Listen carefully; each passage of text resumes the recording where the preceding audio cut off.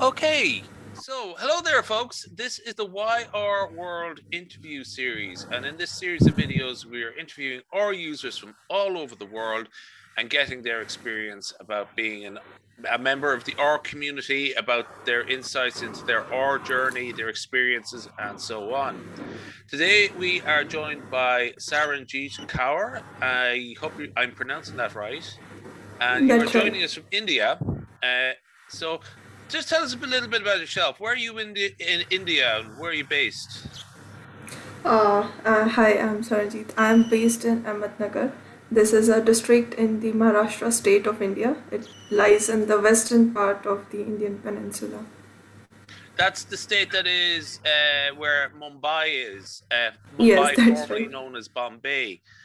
I think many people around the world would know Mumbai as a big sort of cultural capital. The film industry there, it's a big Bollywood, and also music and art and so on.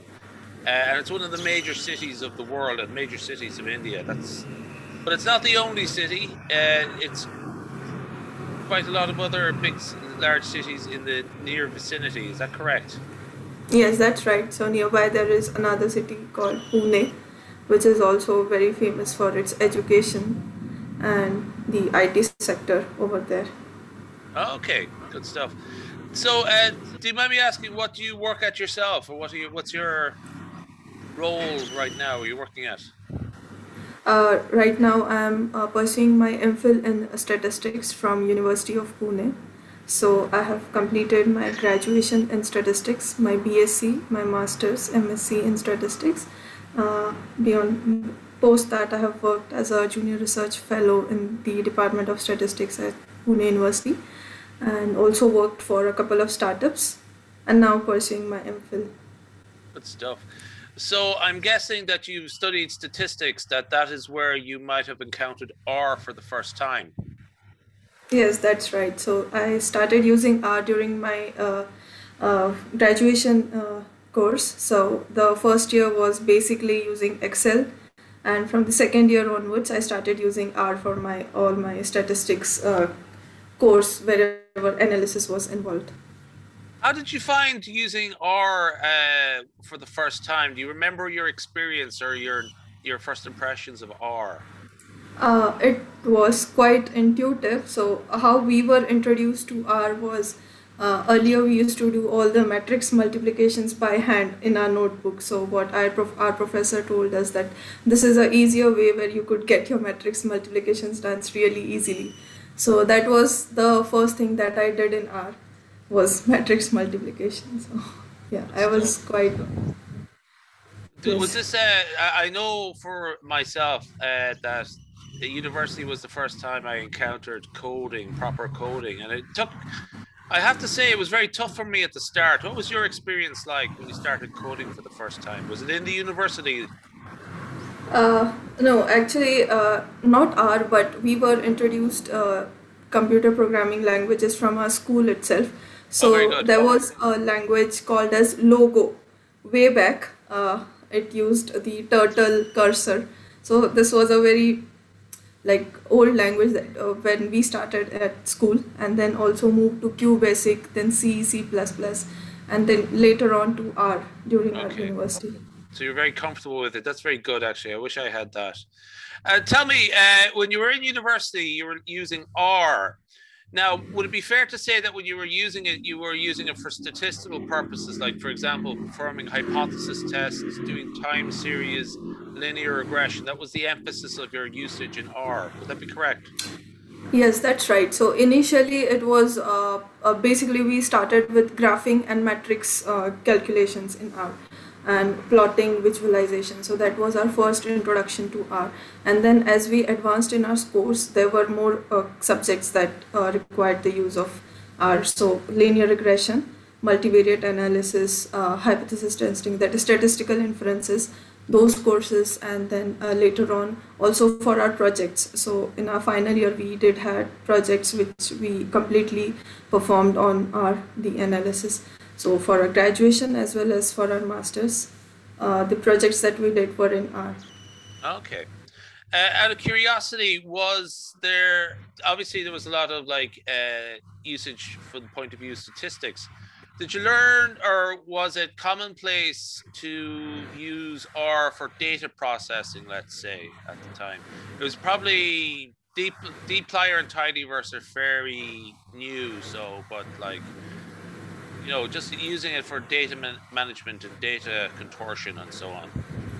So when I was pursuing my graduation, it was basically the use of conventional R, the base R, not even R Studio during my graduation. So that time, dplyr and tidyverse were not that popular. So Yeah. we used to use the traditional functionalities of R, the non R Studio phase of R. That is where we started using R, and so our professors used to tell us that prior to R there was a language called as S, which was preceding R, and many of its fundamentals were adopted when R was being built by the core R founders. So Good yes, stuff. so not tidyverse at the time. Okay. Tidyverse is quite a recent learning. Yes. Yeah, yeah. And like, so just actually, let's talk about your postgraduate level studies. What's your MPhil in statistics? Can you tell us more about that? What's your emphasis there? Initially, there was a junior research fellowship project after my MSc that I got into. So that was on conditional duration modeling in finance. So that is where I started using more advanced R packages like data.table, or the functions of those sort. And I also used RStan for some of my econometrics computations and modeling. Um, and beyond that, in my MPhil, actually, I started using Julia also. That is another programming language. So that is what I use for my MPhil. Right now, I'm using Julia in it. And R I'm using for projects which are not directly related to my studies.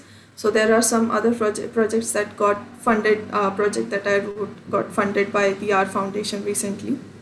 It is for developing the R developer guide.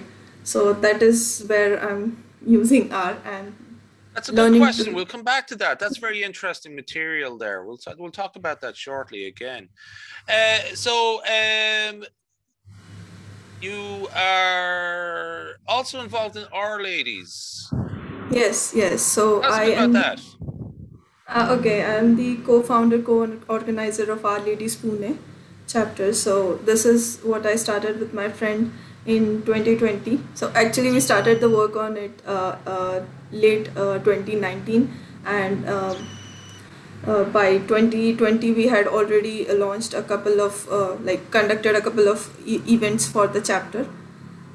So the idea of it had come from other community uh, attendance that we used to have. So there was a Pi Data group in Pune. So we used to attend over there. This is where I got to know this person with whom I started Our Ladies Pune. So like we were of the view that okay, there are Python groups in Pune. Why not there be a R group in Pune as well? So that's when we contacted Our Ladies Global, and I also volunteer for the global team for tracking the chapter activity worldwide, and also help them in some other tasks that are currently being done. That's very interesting stuff. So loads of material to talk about there. So just actually, what was your experiences like of setting up the local Our Ladies chapter? What advice would you give to somebody in another city of India, let's say, or in that time zone? What would you sort of give advice? Would you give? Was the local university helpful? Yes, so at the time when we started this chapter, I was quite largely involved with my university. So I did get a lot of help from my university because they helped us with the venues initially. So if we start from the very start, so our first point was to contact the global team. That's when we got a positive response from them, and we were also very hopeful. Okay, so someone is responding to whatever we are trying to start over here. So I was connected with this person. She had individually contacted Our Ladies Global. So Our Ladies Global, like they asked us to talk amongst ourselves that can we come up with a common plan, and that's when we both met and like planned out how we are going to start this chapter. So the first thought we had was, okay, so all the technical stuff will be handled by the global team. What about the venue? So that's when our university helped a lot. So they provided a dedicated classroom to us, which on weekends after lectures was free to be used by our chapter. So that is where, so the first meetup that we conducted, fortunately we had Susan Holmes from Stanford who was visiting Pune Wow. at the time. Yeah, so she took our first meetup, and Great. that was a very Yeah. overwhelming response. Yes, so like many people had attended the very first meetup. So that's how it started, and then later from that meetup itself, one person contacted that can we take this next section for you. So we were like, okay, yes, you can. So she said that I want to teach Git to novice users. So that is how we got our second speaker for the next event. In one of the event, even I was hosting one of the events. So that's how we started in person, and later on it shifted virtually due to the Mm. ongoing crisis, the lockdown and stuff. So We'll talk about that again, actually. So I'm very interested in your Our Ladies global role about chapter activity. So just tell us a little bit about that. First off, how many chapters are there now? There's chapters all over the world. Uh, so there are above 196 chapters right now in Our Ladies all over the world. What I do is, suppose some chapter wants to restart, so they have been inactive for a while and they want to restart, so they can contact me. I can help them to set up their infrastructure again, or at least point them to the right person who can help them with the setting up of their chapter. There are some chapters who are voluntarily trying to retire, so that is where I can help them again if they want to retire or they want to hand over their responsibility to another organizer, or Yeah. there is someone. So that is how I try to connect them with other people or provide whatever information I have with me that helps them. Yeah, it's a fact of life that I know this from experience, that running a chapter of any sort of description, like our user group or our ladies or anything like that, is very challenging. And if you do make it work, you can definitely congratulate yourself. But if you can't make it work, there are plenty of people out there who tried their best, but it's a really hard thing to do. So if it doesn't work out, you know that's unfortunately a very common occurrence, but it's you tried your best. So also, actually, just tell us about the Our Ladies chapters around India. So there's obviously quite a few in India, Sri Yes. Lanka, Bangladesh, Nepal, any of those countries. Yes, there are quite a few in India. There is one in Bangalore, there is in Mumbai, in Chennai, in Delhi. Ours is recent, so in Pune also. So basically, in every every part of India, there is one chapter that is working. Nearby, I have heard about the Nepal chapter and also about the Sri Lanka chapter, but we haven't collaborated as such until now. So there are plans, or if some of those organizers get in touch with us, we would be really happy to organize a joint meetup with them. There are these chapters in India are also quite active, like post lockdown there have been virtual events, so there are speakers from all over the world that are helping or trying to help these chapters to host their meetups. So that is really helpful. And about, yes, you did ask about how would a new person start a chapter in their city. So it is quite easy if they just contact the global team once, and they can get all the instructions, and then they are set to like start their chapter. So if there are multiple people contacting from the same city, the global team actually links all of them, and if they can come up with a common place where they can start this, so that is how they can get going. Just let's sort of explore. Pune is a big university city, I believe. It's a sort of Education sector, big yes, education education. sector. So it's fair to say that a thriving Our Ladies chapter should do well there, because I know that there's actually quite a Yes, lot of other uh, organizations. There's a Wimel DS chapter there, I believe, also. yes, but yes, Yeah. we So that is just a chapter. yeah. So just the next question really is the interaction between R, Python, Julia, even. What's the sort of general data science community structures like in India and Pune?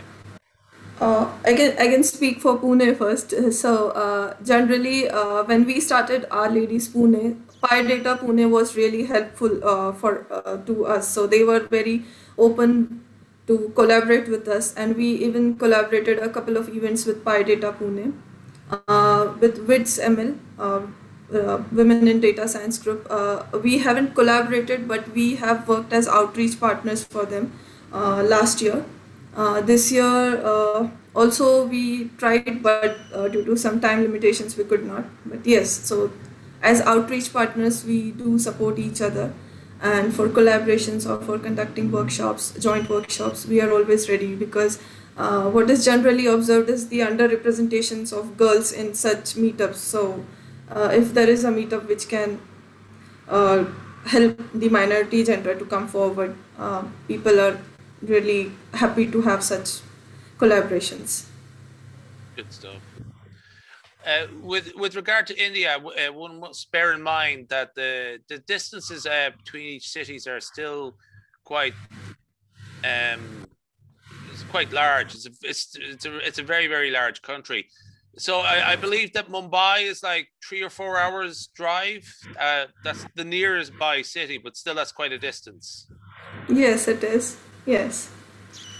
The other famous cities I know in that part of India would be, well, I don't know if they're near, but Bengaluru and Hyderabad. Yes, But they're about yes. 8 hours or something like that. So Yes, so it's about. still quite substantial distances, and so that probably would make integration hard for live in-person events. Yes, for in person it is a bit challenging, but if but because now most of the events are virtual, so it is not much of a challenge right Yeah, now to collaborate and work with them. yeah. So Have you ever considered having an R conference in India, or has that ever been we have discussed? never really discussed, but we can because what I learned from the global team is there are vector level grants that are given for hosting such conferences at local level. So maybe we can come up with such an idea if other chapters are really interested in investing into such an idea. That'd be great. An R Yes. conference, India, an Indian R conference.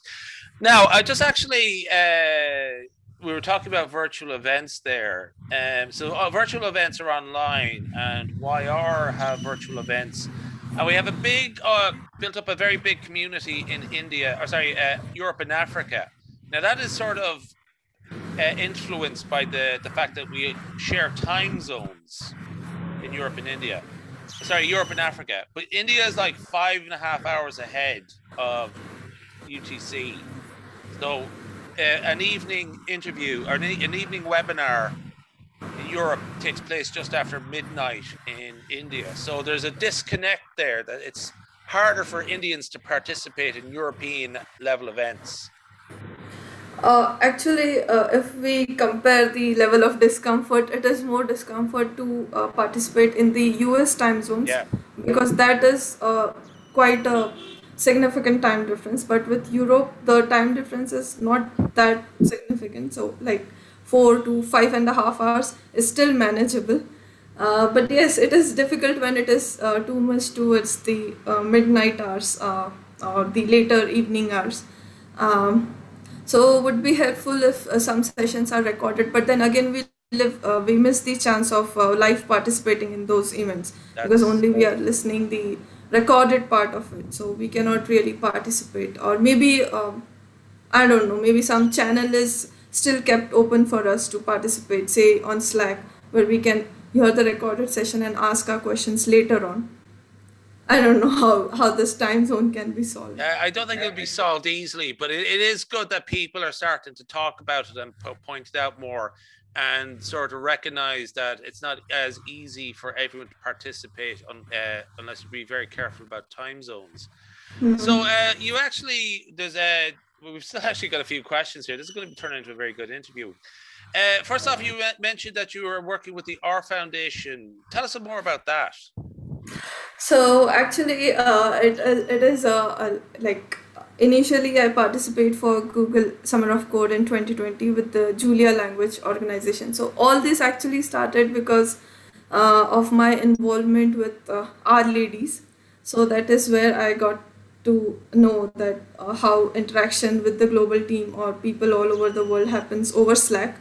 So first of all, I started volunteering for International Women's Day for Our Ladies Global, and I actively started contributing to the Slack community, our community.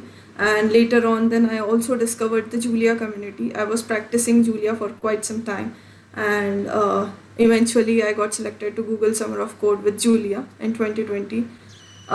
Towards the end of Google Summer of Code, I had contacted Heather Turner from Forwards, and with the idea in mind. So that time she was also interacting with others that we should have a developer guide, our developer guide, so that it makes it easy for new contributors to onboard in the R open source project. So that is where we started writing a proposal for such a guide, and we tried submitting it to our foundation, and fortunately they accepted our project and agreed to fund us. So I have started that project on 22nd of Feb 2021, and Michael Lawrence and Heather Turner are supervising that project for me for until 22nd May. So it's a 3-month project, and I hope to learn a lot of things and come up with something interesting via this project.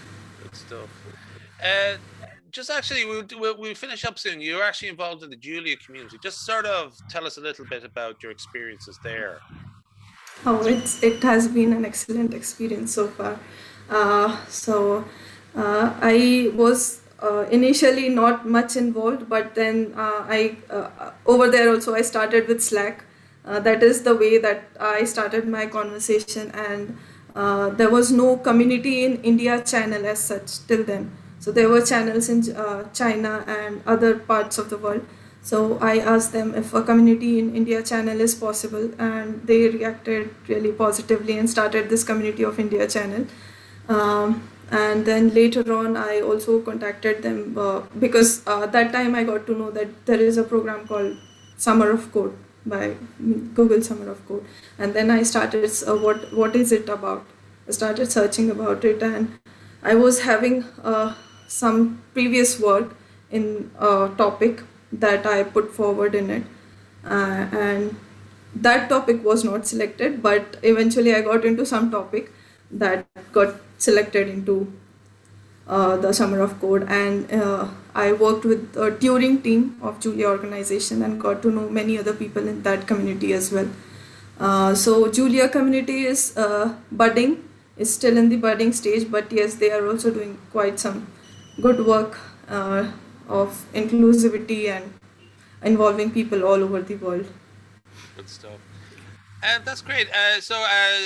One of my friends and a contributor to YR, Paul Palmes, is very much a proponent of interoperability of R, Julia, and Python. So I think there's a sort of great future ahead of combined workflows where we get the best of all R and Julia together, and it's very exciting. I really like the fact that he said that if you learn R, that you'll still be able to sort of utilize it if you want to bring Julia into your workflow, that you can really get the best of both worlds. So yes. Saranjeet, I think we leave it there. So that was really a really great interview, and hopefully this will be the first of many interactions between yourself and the YR Foundation. Yes, it great is stuff. Indeed. Okay, Yes. bye bye. Thank you. Thank you.